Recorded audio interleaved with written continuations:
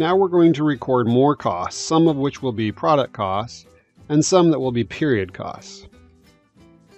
So Gabriella's guitar shop records depreciation monthly. It's now the end of the month and the company needs to record $50 of depreciation on office equipment and $500 of plant depreciation. First, we'll record the depreciation on the office equipment. The depreciation on office equipment, which is used in the support offices, is not a product cost because office equipment is not needed to make the products. So the journal entry will look like all the other depreciation transactions that we learned about in previous chapters. The depreciation is expensed in the period in which it is incurred, just like other period costs. The debit is depreciation expense on the office equipment for $50. This increases the expense account. And the credit is accumulated depreciation, office equipment, for $50. This is increasing this contra asset account. Now we need to record the $500 of depreciation on the factory equipment. Since the factory equipment is necessary to build the products, it's a product cost, not a period cost. So the depreciation cannot be expensed. Since it's a product cost, it has to be classified either as a direct cost or manufacturing overhead, which is an indirect cost. Since the factory equipment is used to make many different jobs, it's an indirect cost. Therefore, the $500 will increase manufacturing overhead with a debit. The full journal entry would look like this. Manufacturing overhead, a temporary expense account, is increased by $500. And accumulated depreciation for factory equipment, a contra asset, is increased by $500. Notice we did not expense the depreciation like we normally have done. This is because the factory depreciation is a product cost and cannot be expensed until the products are sold.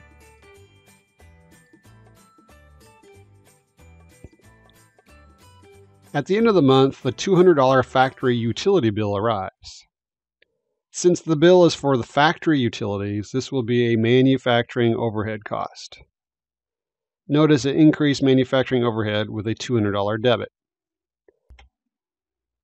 The full journal entry for factory utilities being paid results in manufacturing overhead being debited for $200 and cash being credited for $200.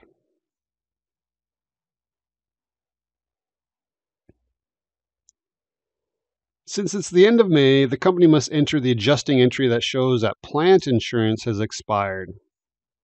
To do this, we need to look at the January 1 transaction where they recorded purchasing prepaid insurance. So back on January 1st, the company paid $3,600 of prepaid insurance. So they debited, increased, the asset account called prepaid insurance. Notice they prepaid for 12 months. So $3,600 divided by 12 months means each month of insurance is worth $300. Now that we know how much 1 month of insurance represents, we can do the journal entry at the end of May to show that $300 of prepaid insurance has been used up. Notice the insurance is for the plant, so this would be a manufacturing overhead cost. So we would debit manufacturing overhead $300 and credit prepaid insurance $300. Notice this credit lowers the prepaid insurance by 1 month's worth of insurance, since the company adjusts prepaid insurance monthly. The journal entry then gets posted to the T accounts, and manufacturing overhead increases by $300 on the debit side.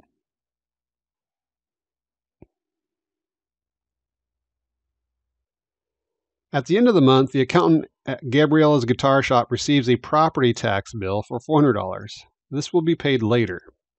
When doing the journal entry, the accountant figures that $400 of the $600 is for the factory. So this is an indirect product cost. Therefore, manufacturing overhead is debited for $400.